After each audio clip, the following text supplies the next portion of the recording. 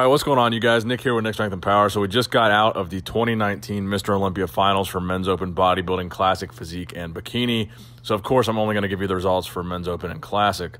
So in Men's Open Bodybuilding, the result that I was expecting was Brandon Curry winning the 2019 Mr. Olympia. Now, this was basically my prediction immediately following the 2019 Arnold Classic.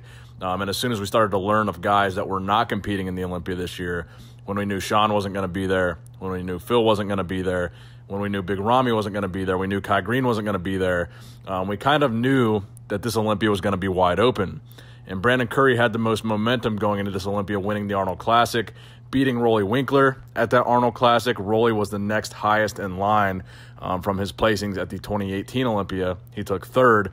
And then when we knew that Phil and Sean weren't going to be there, Rolly was the guy to beat, and Brandon had already beaten him. So Brandon was in my predictions, from the very beginning. And just a couple days ago, when I saw Brandon on Thursday night at the Meet the Olympians, I told Brandon that I thought he was going to win. I wanted to get a picture with him before he won, and we took this picture that you're looking at right here.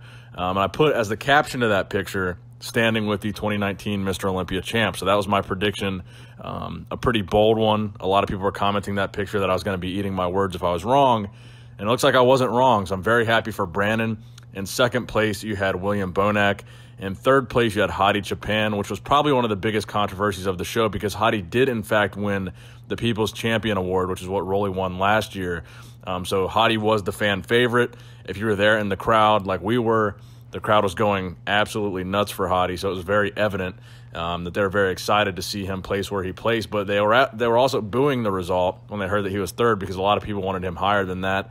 After looking at the comparison where they were comparing Bonac, Curry, and Hadi, I thought honestly that it was going to be Hadi and Brandon for 1 and 2 because Hadi's conditioning was so good. Bonac looked very good, but I don't think his conditioning was really on par with Hadi's.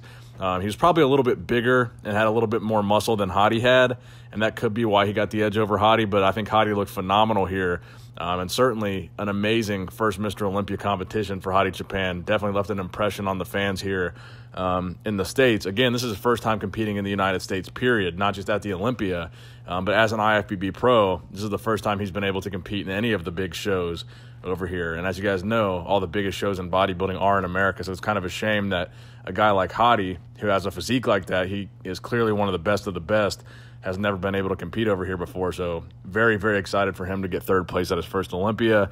You had Dexter Jackson taking fourth, and you also had Rolly Winkler taking fifth.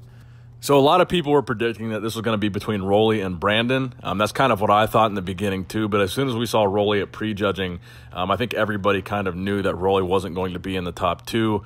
His conditioning definitely looked a little bit off. His physique to me looked a little bit flat, and that's probably why he placed where he placed.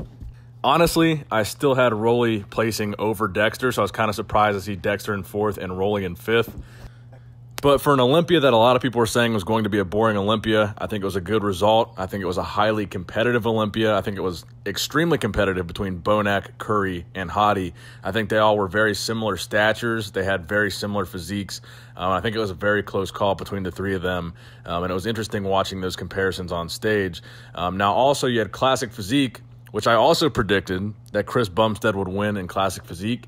And sure enough, Chris Bumstead won in Classic Physique, so it was pretty awesome to see that. And then we also had the big announcement tonight at the Olympia that next year they will be bringing back the Miss Olympia competition in conjunction with the Wings of Strength organization that holds the Rising Phoenix Championships in Arizona, which is currently the largest female bodybuilding competition there is.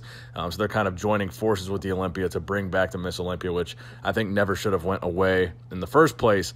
But we got that big, exciting news tonight that the Miss Olympia was coming back. So very interesting night at the Olympia. You got a lot of videos coming on this channel then in the next week, kind of recapping some of the things that happened. So make sure you subscribe to this channel if you have not subscribed already. Please give this video a thumbs up if you enjoyed it. And as always, Nick Strength and Power signing out.